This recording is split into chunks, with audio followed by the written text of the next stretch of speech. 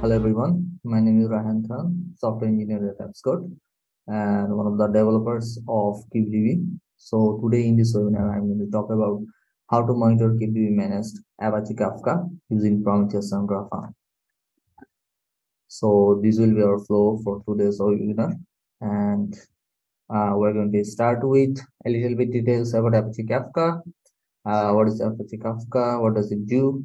And how can we manage Apache Kafka using KubeDB? How to provision Apache Kafka with KubeDB? How can we monitor Apache Kafka, which is provisioned by KubeDB using Prometheus and Grafana? And after that, we're going to jump into a live demo session. In the session, we're going to provision a TLS called Kafka onto a local Kubernetes cluster, and we're going to show you how can you install Prometheus and Grafana and use them to monitor Kafka metrics and visualize them through Grafana. Okay, and finally, we're going to wrap up this webinar with announcing some upcoming features and a Q&A session. So let's go on with it. So prior to anything else, we need to discuss what is Apache Kafka, what does it do. So Apache Kafka is basically a distributed streaming system which is used for building real-time data pipelines and streaming applications. So originally Apache Kafka was created to handle real-time data feeds by LinkedIn in 2011, but over time Kafka have quickly evolved from just a message broker to a real-time event streaming platform, which can now handle kind of millions of messages in a second and trillions of messages in a day.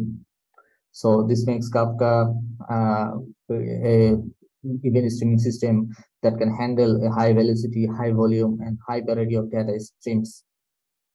So, and being high volume of data streams deliverer, Kafka can deliver over a millions of messages per second with a very low number of latency of as low as 2 milliseconds. And Kafka have many other interesting features, like it's highly scalable.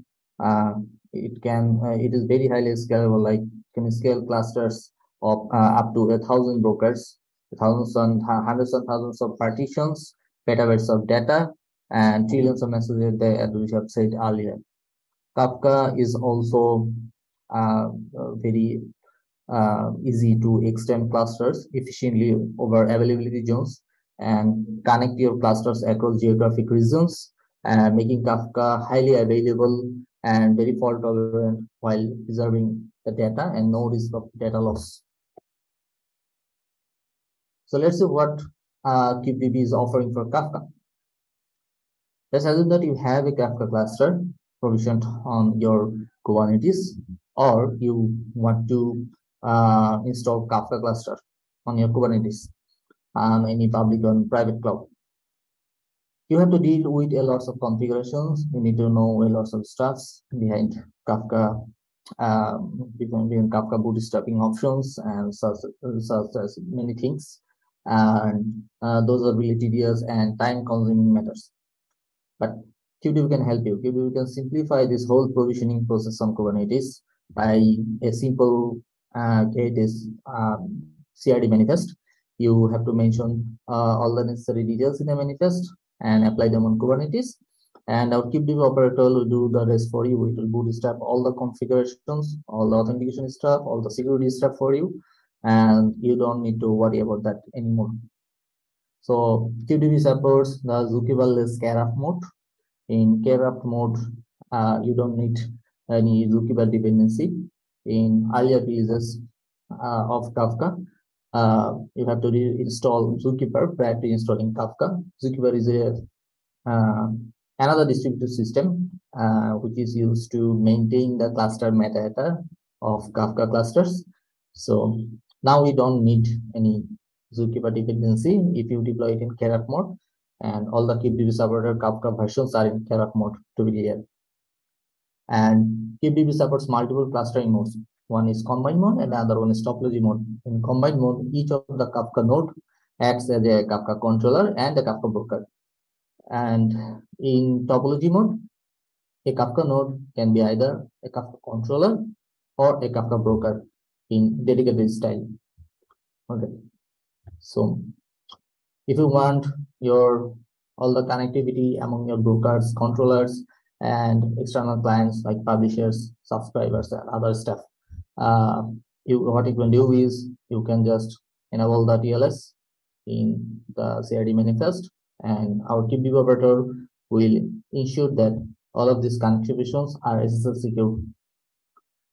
A continuously running customizable health checker is also offered by KubeDB. You can also disable this health checker. You can also customize the thresholds for these health checkers. Secure authentication with KDS secrets. This is another interesting feature. All the authentication authorization stuffs, secrets and certificates and credentials are secured within Kubernetes secrets, and those are all created by KubeDB. And finally, our latest solution, you can now monitor metrics of Kafka brokers using Prometheus and Grafana, where we are providing built-in monitoring support, and we are also providing a built-in a KubeDB-built Grafana dashboard that you can use to visualize those Kafka metrics. And in the latest release, we are providing support for Kafka Care mode version 3.3.2 and 3.4.0. In our earlier releases, we have already given support for 3.3.0, and all of those are Kafka Care mode production ready. Though it is advisable to use not use 3.3.0, you should use 3.3.2 and 3.3.4.0 in your production. 3.3.0 can be used in local clusters for testing and other stuff. Okay. So this is the flow where you can see that when a user creates a Kafka custom resource definition or a Kafka manifest, it is being watched by our KubeDB provision operator and ops manager operator, and tries to reflect all the changes up onto your Kubernetes cluster. So what a provision operator does is it creates the necessary services, necessary authentication secrets, and bindings, persistent volumes, and stateful sets to create Kafka broker pods or controller pods onto your Kubernetes. And our ops manager operator, it injects certificates into Kubernetes secret using cert manager so that your cluster can be secured with SSL. Okay, and if you want to delete this Kafka cluster, you can set the termination policy to this Kafka custom resource definition manifest. Termination policy can be either do not terminate or wipeout. You can set wipeout not in production clusters. You set wipeout. When you delete this cluster, no trace of your database will be remained. And if you set do not terminate, your deletion request will be rejected every time, and resulting in accidental termination of your cluster. Let's assume that you have provisioned the Kafka cluster onto Kubernetes using KubeDB, and this KubeDB managed cluster has several number of brokers. Let's say I have n number of brokers. This brokers are Kafka broker 1, 2, and 3. And in each of these Kafka broker containers, there is a JMX exporter agent running. This exporter agent is exposing the Kafka metrics into a JMX port, and those JMX port is being pointed by a stat service. The stat service is pointing to the metrics endpoints, and you can see that the stat service is being matched by a service monitor. Now, what is a service monitor? Service monitor is the resource which discovers the services based on matching these levels. The service monitor should reside in the namespace where the Prometheus CRD operator deployed. However, it can discover services deployed in other namespaces too using namespace selector. And this stat service, wherever the service or pod goes down, the service again comes back with the same level, hence making it to be discoverable by the service monitor. The service can reside in any namespace inside the Kubernetes cluster, but KubeDB creates it in the same namespace where the Kafka cluster is. Okay. So what is this Prometheus CRD operator? This is a Prometheus CID operator. This operator matches the service monitor, and it matches the service monitor based on levels and generates some configurations dynamically, which is Prometheus.yml, and the generated YML contains all the scraping target details. So this operator calls the config.built component to automatically update or dynamically update the configuration for Prometheus and passes them to Prometheus pod. And Prometheus pod then scrapes all the Kafka metrics to Prometheus. And finally, this Grafana dashboard scrapes from a specific database. In this case, this data source access the Prometheus, and from Prometheus it gets all the Kafka metrics, and all the metrics can be visualized in a Grafana dashboard. You can export the Grafana dashboard and use it later, or you can also use a KubeDB-built dashboard and import it to Grafana and visualize your Kafka metrics. So it's time for the live demo. So we'll go to a terminal. This is our terminal where we will go conduct our live demo. And here, as you can see, that I have already a local cluster installed, and it's a local kind cluster. And let's see the version. You can see that I'm using Kubernetes client version 1.25.1 and Kubernetes server version 1.24.6. So before everything else, I need to install KubeDB, I need to install Cert Manager, I need to install Prometheus and Grafana. So you can install KubeDB very easily using Helm charts. First you have to do Helm repo add command and add the chart to your Helm repo, to your Helm, and then Helm repo update to fetch the latest updates, and finally install this KubeDB with Helm using the license file. You can get the license file at our apps for license server. Visit KubeDB.com or appstore.com to get the details how to do it.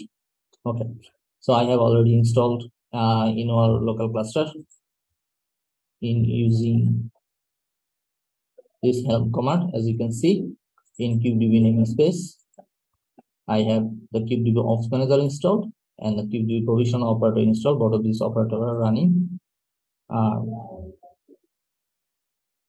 After installing KubeDB, you need to install Cert Manager.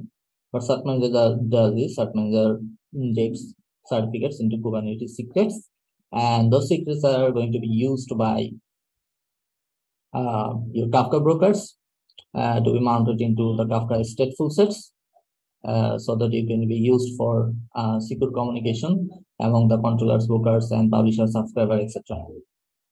And from here, as you can see in my Cert Manager namespace, I already have installed the Cert Manager. This is the Cert Manager C injector pod. This is the waybook pod, and it's the Cert Manager operator pod. And finally, we're going to install Prometheus and Grafana stack using also Helm chart. You can add the Helm Prometheus community chart, and from here using Helm repair Prometheus community HTTP this address, and Helm repair update to being the latest updates from this chart, and finally install with Helm command in monitoring namespace. You can set the Grafana stack just like I have done here, or you can also ignore this. Okay, so as you can see, it's already installed in my cluster. This is the alert manager port, this is the Grafana port, and Prometheus operator port, and here is one Prometheus port and Prometheus node exporter port. So you can see that I have already necessary stuff installed in my Kubernetes. So this is the sample Kafka OML that we're going to apply to our Kubernetes cluster. So here you can see, like any other Kubernetes resource, this is an API version. So API version should be KubeDB.com/AP1alpha2. The kind is Kafka with a capital K, of course. And in the meta section, you have to name your Kafka instance. I have named my Kafka instance to be simply Kafka for simplicity. And In the namespace section, I'm going to deploy in demo namespace. In the spec section, you can set this enable SSL to true if you want to secure your connectivity among brokers and controllers with SSL. In the spec.tls section, you can see you have to refer to a issuer or cluster issuer. You can see that in the spec.tls and issuer section, the API group should be submanager to IO. You have to refer it to a CA issuer, and I have already installed. I have already applied this issuer using a CSR and CA key file. So what this issuer or cluster issuers, these are Kubernetes resources that represent certificate authorities or CS and are able to generate signed certificates by honoring certificate signing request. All cert manager certificates require a reference issuer that is in a ready condition to attempt to honor the request. So a simple issuer that will sign the certificates based on the private key, as I've said, the CA key that is within this secret Kafka CA that I have already created, and this CA key pair will be used to trust any newly signed certificate by the issuer that I also have created using in a public key infrastructure system or PKI system. So let's see the issuer that I already have created. This is the issuer, and as you can see, find this issuer and the API version is submanager.io/v1, and the spec.ca section I have referred to this secret that I already have created using the CLCRT and CA key file. Okay, so we are going to refer this issuer to our tls.issuer section. Here it is. In the spec.replica section, you have to mention how many replicas do you want for your Kafka cluster. So I am now here deploying a Kafka combined mode cluster.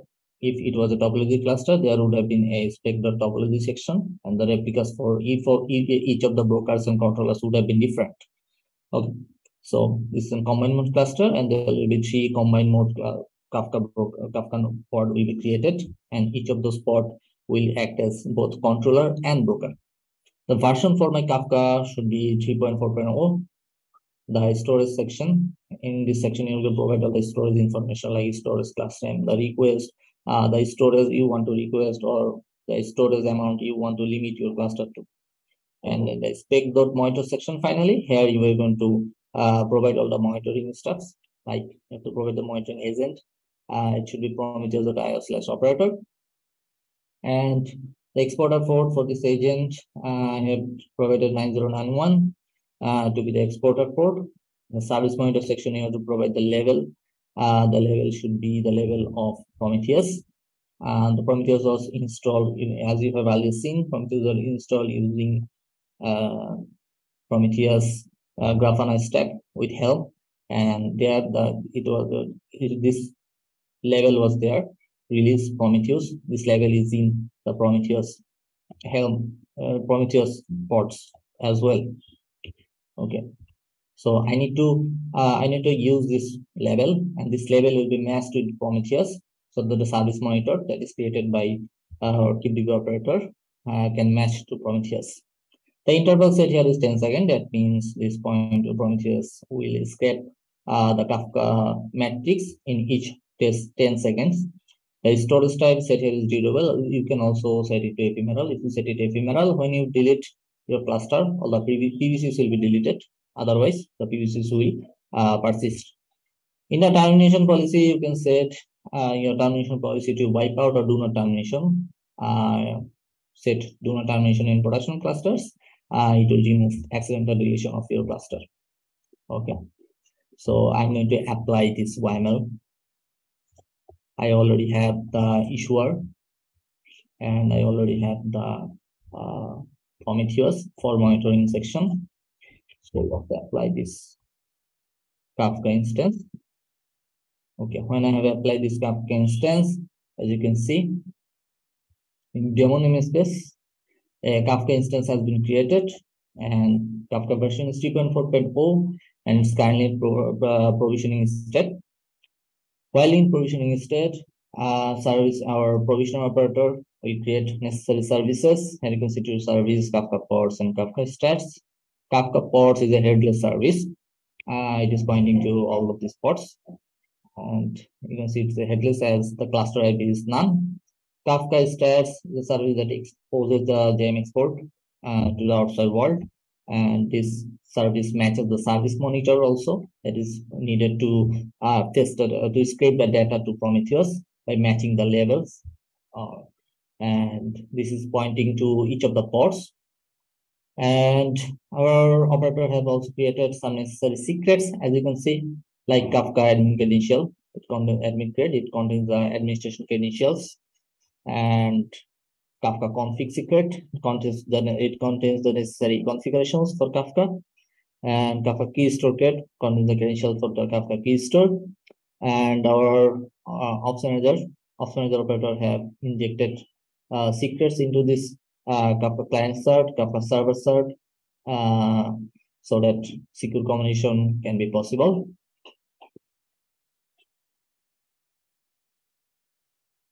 Okay, so as you can see, our Kafka cluster is ready. So as our Kafka cluster is ready, what we can do is we can use this service.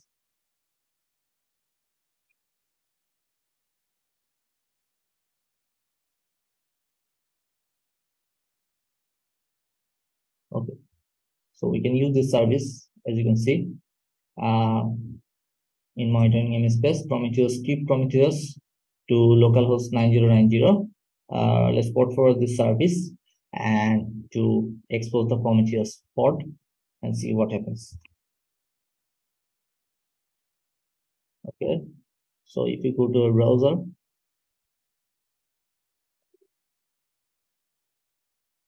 this space, here you can see all the Kafka pods have exposed matrix in /matrix path, in /matrix endpoint.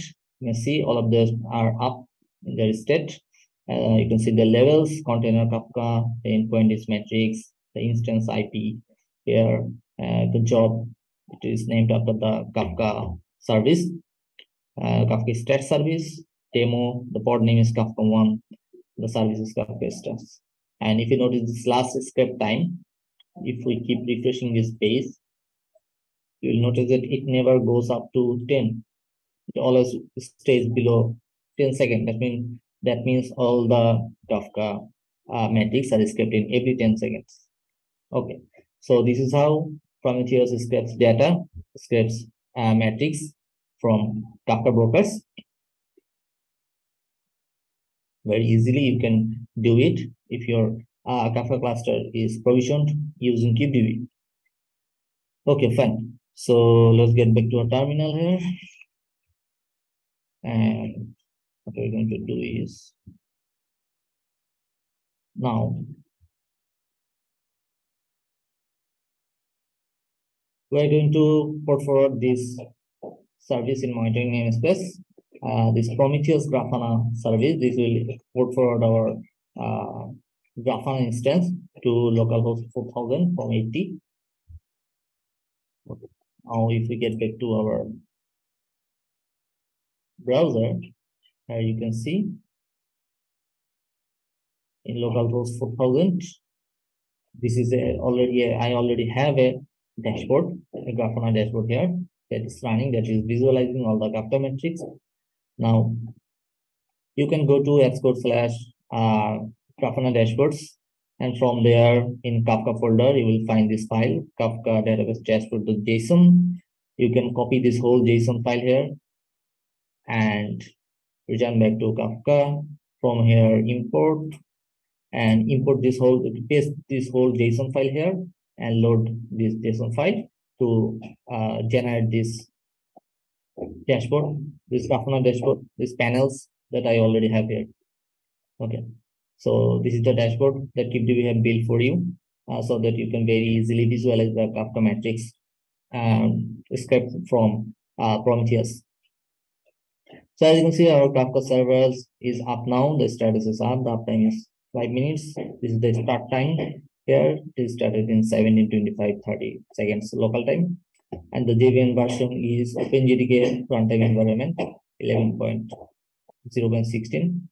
The average number of CPU used is 0.5.1. You can refresh the dashboard every time here. You can set the time of refresh here, the interval of refreshing here. Okay. Now, from here you can see the heap memory area used is visualized in a graph.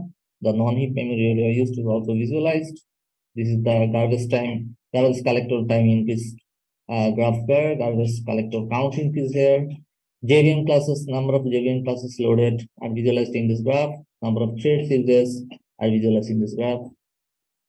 Now, this is the Kafka topic matrix and Kafka topic matrix panel. Here you will find metrics related to Kafka broker topic. And as you can see, this you can change the pods here. Which pod do you want to use for visualizing the matrix service, the containers? Okay. So as you can see, I already have a topic which is Kafka health. As I've already mentioned, KubeDB also provides a health checker. What the health checker does is health checker creates a topic called Kafka health, and it continuously publishes data, random data to this Kafka health topic. And don't worry, it has a limit up to 1000 messages. After 1000 messages, this topic will be recreated. So whatever, you can see that this topic is being created. So Kafka health is okay. You can create topic. You can publish messages to that topic. And if you refresh, you can see number of messages now 18. Number of bytes received in this topic is over 5000. Fetch requested, byte out rate to other brokers, byte in rate to other brokers, produce rate, final produce rate, byte out rate to clients. These are all the metrics here. And here you will find metrics of first offset partitions. Like for Kafka Hill, the start offset is 0 and the end offset is 48. For cluster metadata topic, which contains all the cluster metadata, start offset is 0, the end offset is 89,000 something. And this is the Kafka quorum monitoring matrix panel here, and we see the current leader ID is 0 here. That means the quorum leader is now Kafka 0. The care of monitoring matrix section here will find the current quorum epoch, the high watermark, number of unknown border connections, rough log and offset, etc. And if you just hover over on the left on the left top corner, you will find the details for each of the metrics. Here if you read the details, number of unknown voters whose connection information is not cached, this value of this matrix should always be 0. So this is always 0. So there is no unknown voter right now. So our cluster is healthy as well. And in the care of controller monitoring matrix, you will find the number of active brokers, number of active controllers, fence broker count, and metadata error count. And this is the section for global partition count.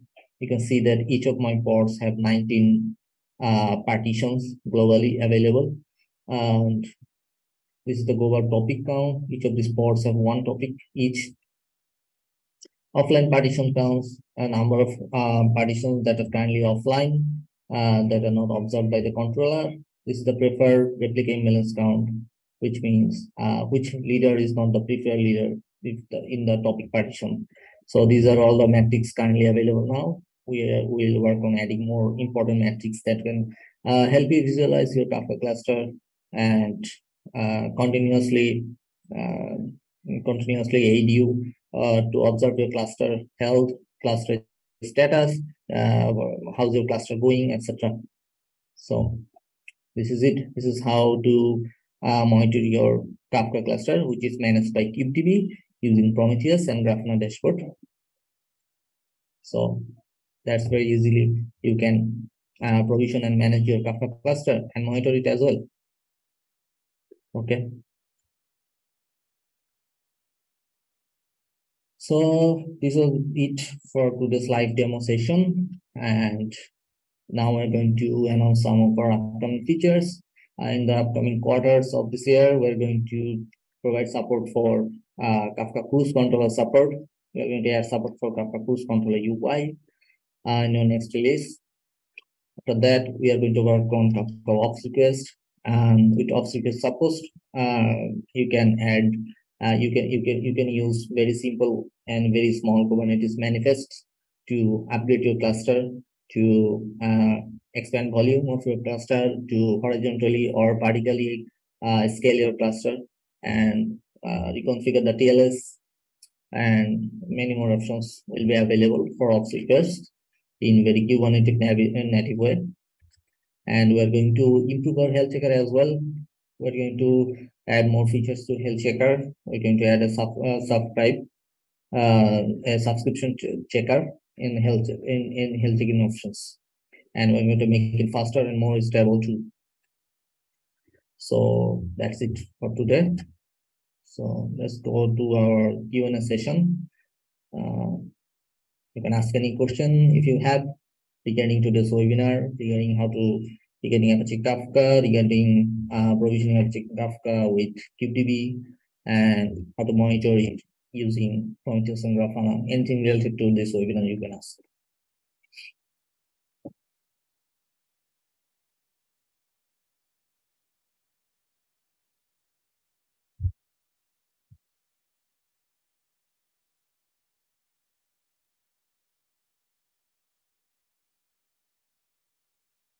So thank you. I think there's no questions today.